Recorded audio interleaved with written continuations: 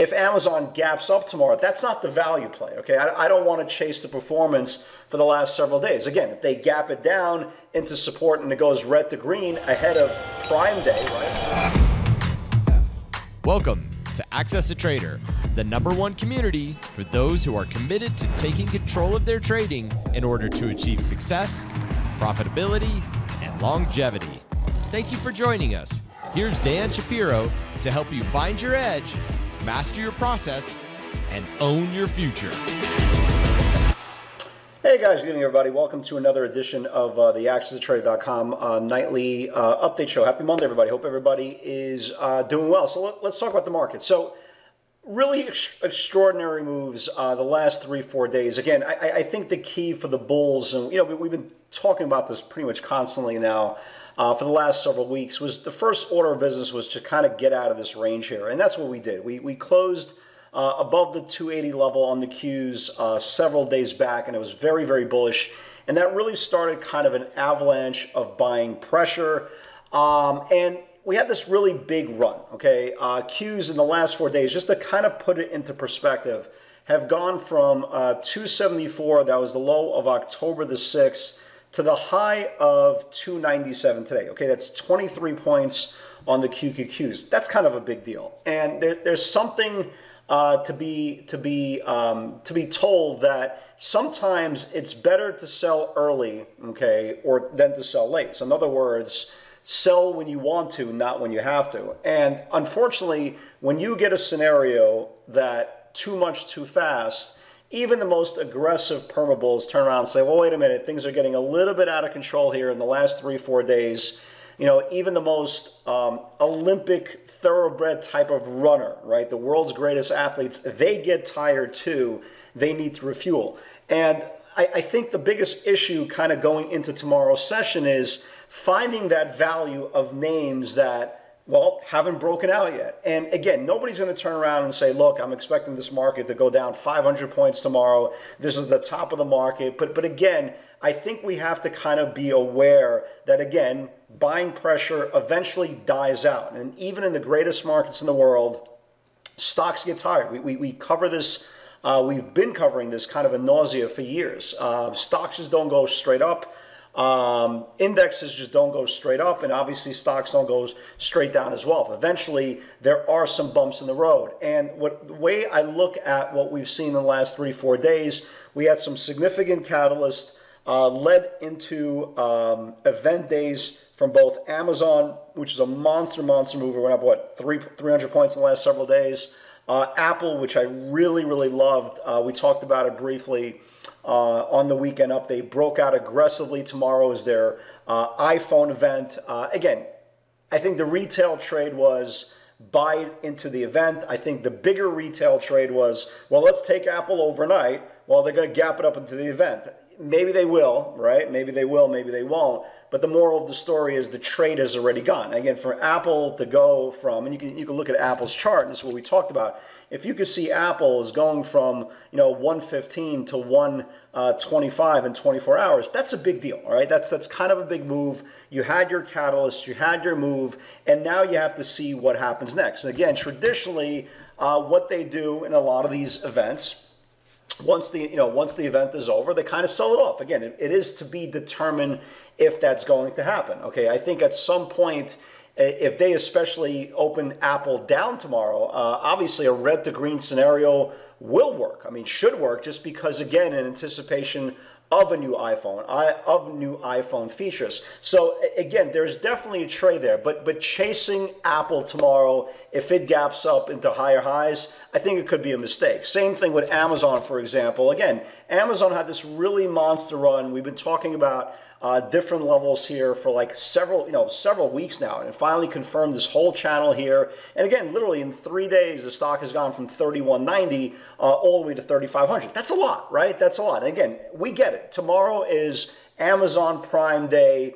They're going to do $10 billion like in 30 seconds. We get all that, right? Nobody is disputing that Amazon is not a beast. Look, can I see the stock going to 3,600 tomorrow? Why not? We saw ridiculous amounts of call buyers coming in, right? For the last several hours, monster volume flow coming in on the 3,600 call. So again, it wouldn't shock me. But again, if Amazon gaps up tomorrow, that's not the value play. Okay, I don't want to chase the performance for the last several days. Again, if they gap it down into support and it goes red to green ahead of Prime Day, right? Then yeah, of course, you can make a case that you can definitely at least get a trade out of it. To make it worth your while. But I think at this juncture, because the Qs did have such a big move in less than 3 days, you have to be very, very careful. So the names that had these monster runs, those are not the names you want to concentrate on. Again, the worst thing you can do is chase performance that you missed 2-3 days ago. It's never going to end well. And if you notice today, there are a handful of names that started getting tired. Again, you can make the case, well, they're just resting to go higher tomorrow. Or you can just make a case, well, the NASDAQ is up, the Qs are up 23 points in 3 days. Right? They're just tired. They need a back test. And if you look at names like a Square, for example, like a Roku, for example, right? Again, Roku, a Netflix, for example, right? Netflix as well. You can really make that case. Beyond as well, right? So you can make that case. But again, remember, we are in a very aggressive market. Just because a stock is weak today doesn't mean it's going to be weak tomorrow. And any pullback that we do have, potential pullback, if we do have one tomorrow, again, guys, just keep in mind, there is no selling pressure. There is no fear. There actually is no catalyst to take the market down. So any move, right, that you're trying to get to the short side tomorrow, okay, if again, these are all ifs. These are all things we have on the table that we're aware, that we're trying to be prepared so we don't get caught off guard. But if you are trying to get that quote unquote reversal, just ask the people who are trying to constantly short Peloton because it can't go higher.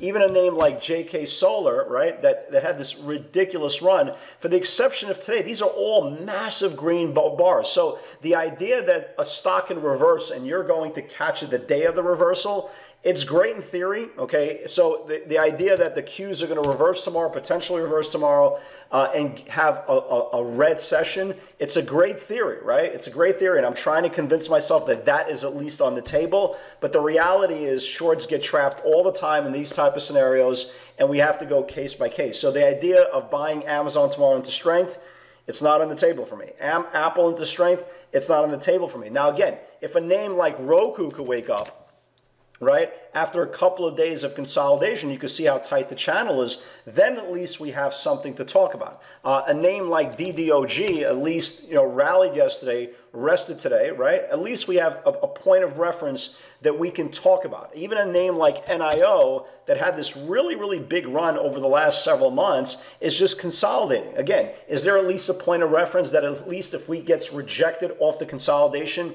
can at least we turn around and say, okay, at least we got that level, we understand why it got rejected? These are things I can live with if I'm going to take a trade I'm going to lose money in. What I can't live with, knowing that if I'm buying a stock or an index up 3-4 days in a row, up 150 points, and you lose money, well, that's your fault. Okay, that's just called FOMO overdrive. There is no value in the trade. You have all exposure, right? All exposure, not enough prosperity. And unfortunately, if you continue to do that over and over again, eventually you're going to run out of luck. So I think the most important part for the last 3 days that we've seen, big aggressive market rally, huge moves in some of the biggest names out there. We talked about the Amazons of the world.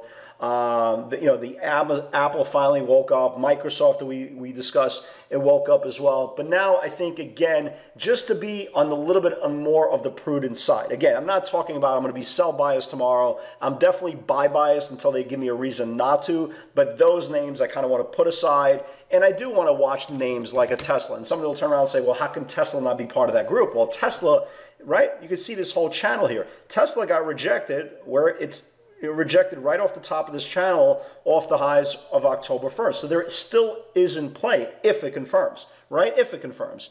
Netflix, again, despite this really massive move, at least if you get a back test into rising 5-day support, at least you could get a bounce play. But again, you have to validate, okay, in your mind, technically where you're entering these trades right now, or else, again, you're going to have a problem. So if you look at the pivots today, in a weird way, with the indexes very strong, a lot of our value today, if you guys really break down the day, a lot of our value gapped way ahead of their numbers, right? There's a specific number I wanted on Apple. It gapped up, what, 6 above that number. Again, who's going to chase Apple up 6?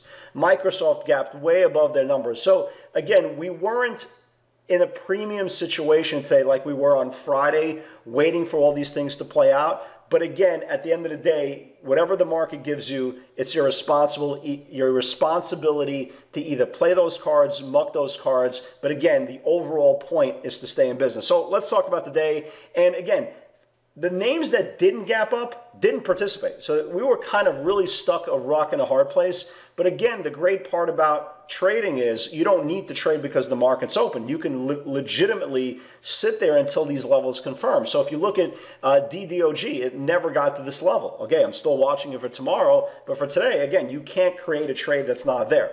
Tesla 444 needs to build. Here was Tesla. Right, so here was the Tesla daily chart. So it took out the 444. You see where it stops, guys? And this is where I always talk about trading is not, it's not subjective. Technical analysis is pretty on point. If you notice here, the top of the channel here was 449. Today's high is roughly 449. You guessed it, it got rejected off the channel. Now again, you could turn around and say, well, doesn't that mean Tesla's a short? Not in a bull market, it's not. You want to give it every opportunity to succeed on the long side until they start macro levels down. So again, not a bad move on Tesla. Spotify never got to 256. Again, congratulations for all you guys who came in long Amazon today. Just an absolute monster move. And again, this was the prudent thing to do. Consider taking 90% of your position off just because, again, it had such a big run, and it's much better to say sell a day early than it is a day late. This sucker actually caught me for 3 points today. Snow upgraded, rejected at 250, so I get long the stock. I didn't do any size on this thing, nothing crazy. But the point is, it was so thin. It was like trading on air. So I think this was like my first and last time trading the Snow. ZM, again, congratulations to all you guys who are still in ZM. Again, it's not making it easy, but again, trade as high as 506 today. Nice move there. BIGC, 101.75, 102 needs to build. Here was BIGC, right? Traded all the way up to almost 105. NKLA, and this, I think this is the lowest close for NKLA. Right, it pretty much closed at 24 bucks. I think this thing is maybe a day away. It didn't participate now for the last couple of days. It definitely didn't participate in the last couple of sessions of rallying, so that's a very big deal. So this one I think goes lower. Etsy keeps on getting rejected at 150, needs to build. Not a huge move on Etsy, but again, when you're buying everything up really big levels, again, this is what's going to happen. Eventually, it's going to put a blow off top and come in. But here's the Etsy pivot. Here's the 150, right, 150. Traded to like 151 and change. Not a big move, but again, it is what it is. Netflix, nice move on Netflix. 546 needs to reclaim. Again, not the Netflix from 2 days ago, but Netflix, here was the 546 build, right? Here was the 546, and it traded right to supply initially around the 550s area. So nice move on Netflix. Again, I always say take on the way up.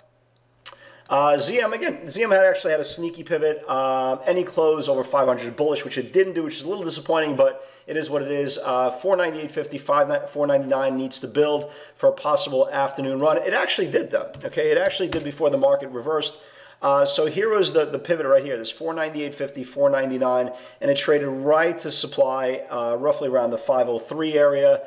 So nice little move there. But again, technically, well, not technically, but macro-wise, it's still in a good place. Again, nice pop there in the afternoon. So I think tomorrow, definitely concentrate on the tighter names, either the names that rested today or the names that are just coming out of the channel. Again, the last thing you want to do is find yourself in a position that your stock that already you missed a performance 3-4 days ago is putting in a blow off top, and you're just trying to play catch up. So be very, very careful. So guys, have a great night, everybody. Enjoy yourself, enjoy your evening, and God's help. I'll see you all tomorrow. Take care.